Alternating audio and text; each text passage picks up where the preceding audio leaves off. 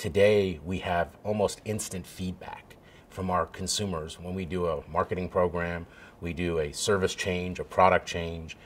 The digital analytics that are at our fingertips can now tell us almost instantly how that's being received, good, bad, how it's being working for our consumers. And I think we've had to adjust the way we ingest that information.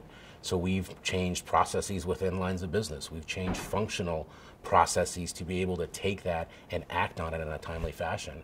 And I think that's been a big learning for us. Whereas, 10, 15 years ago, we used to do research and then we wait 6 months for the results to come back. We no longer have to do that now. We can know very, very quickly what's working and what's not. I think that the speed element that we talked about earlier is transforming all aspects, from the ability to make changes to our website in hours to the ability to respond to messaging or crisis management or Hurricane Sandy and things like that in minutes.